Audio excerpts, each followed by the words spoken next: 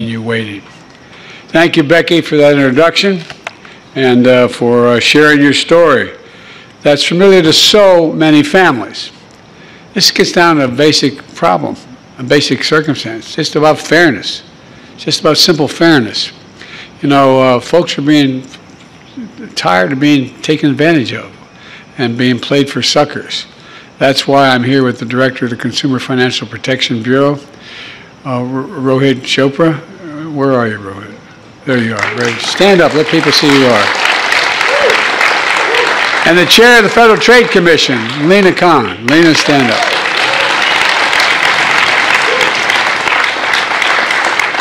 They're members of the Competition Council that I created to promote competition across the economy and lower costs for families. And I'm not going to introduce everybody, but you know, we wouldn't be getting anywhere without the incredible support of the members of Congress who are here today.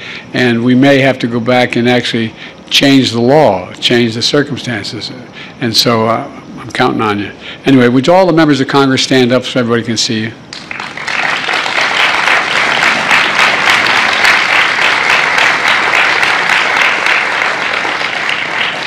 In any fight I'm in, that's the team I want on my side.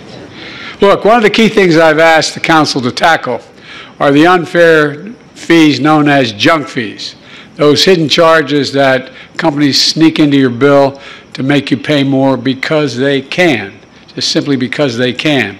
Charges that are taking real money out of the pockets of American families. These junk fees can add up hundreds of dollars, weighing down family budgets and making it harder to pay family bills. These junk fees may not matter to the wealthy, but they sure matter to working folks in homes like the one I grew up in. The way I think about it is the way my dad talked about it, and the way so many of you at home talk about it around the kitchen table.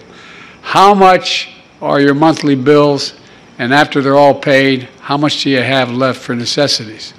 It's enough. Is there enough left over just to give you a little bit of breathing room? Well, these junk fees suck up all that breathing room, among other things. Now think of today. How many folks are asking how much more do they have to pay to cover those hidden junk fees that really add up? You know, over the past 2 years, my administration has taken, with the help of the members of Congress, a number of steps to crack down on unfair and deceptive junk fees in banking, hotels, concert, airlines, retail housing, rental housing, cable, internet, healthcare, a whole range of issues, a whole range of them. For example, 2 summers ago, if your flight was canceled or delayed, almost no major airline guaranteed anything other than costing you a fee to rebook that, even if it was their fault. You had to pay a fee to rebook. Now, 10 airlines rebook for free. Yes, friends. This could help millions of Americans. A growing number of Democratic lawmakers are now pushing for the expansion of new tax credits. Checks worth thousands of dollars would be provided to low-income households nationwide. The U.S. Treasury Department is also aiming to make it easier to receive a $7,500 tax credit. My dear friends, please make sure that you watch until the end of this video to learn more about this. Also, to say thank you for being part of this community. I will be announcing several winners every Friday for the Walmart gift card giveaway.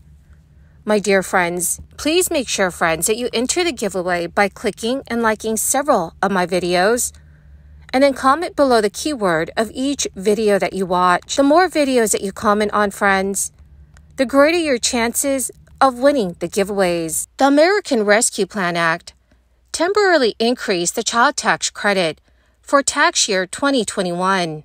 The maximum credit was raised to $3,000 per child aged 6 to 17 and $3,600 per child under the age of 6.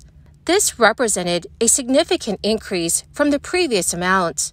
Additionally, the ARPA made the child tax credit fully refundable for the 2021 tax year, meaning that eligible families could receive the full amount of the credit as a refund, even if it exceeded their tax liability. Furthermore, the legislation introduced the concept of advance payments of the child tax credit.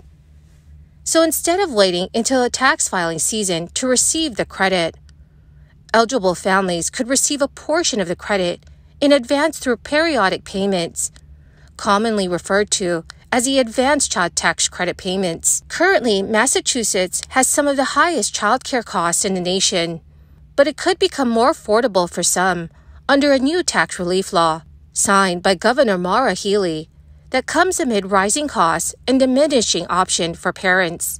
A key feature of the $1 billion tax relief bill that Governor Healey signed last week will increase the tax credits for a dependent child, disabled adult, and senior from $180 to $310 in the 2023 tax year and up to $440 in tax year 2024 for low and some middle-income families. Governor Healey said the tax credits would be the most generous child tax credits in the nation and benefit nearly 600,000 eligible families. The new law also eliminates the current limit of 2 qualifying dependents, meaning potentially even more savings for those with 3 or more children. For example, a qualifying couple with 4 children could receive an additional $1,280 a year, starting in the 2024 tax year.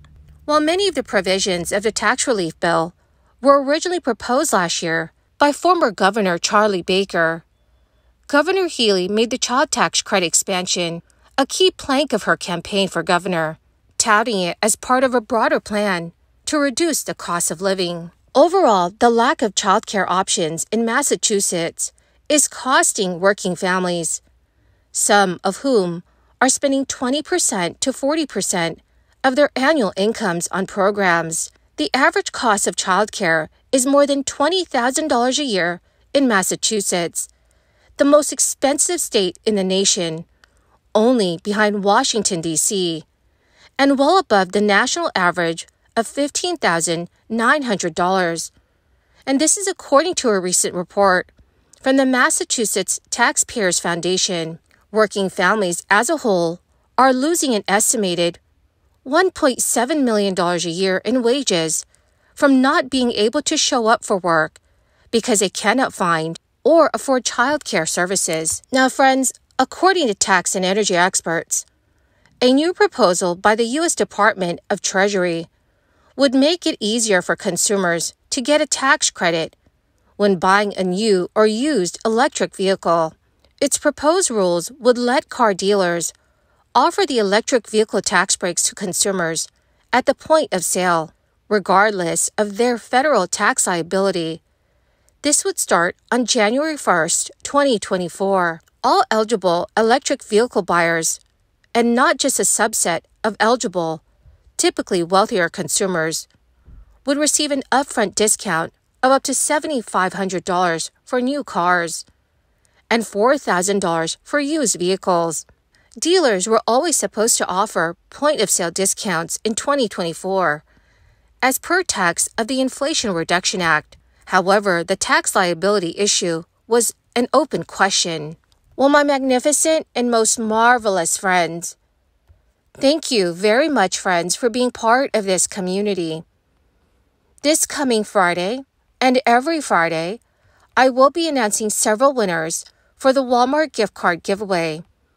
If you would like to enter the weekly giveaway, friends, please click and like several of my videos and then comment below the keyword of each video that you watch. The more videos that you comment on, dearest friends, the greater your chances of winning these giveaways. Thank you and have a wonderful and very blessed week.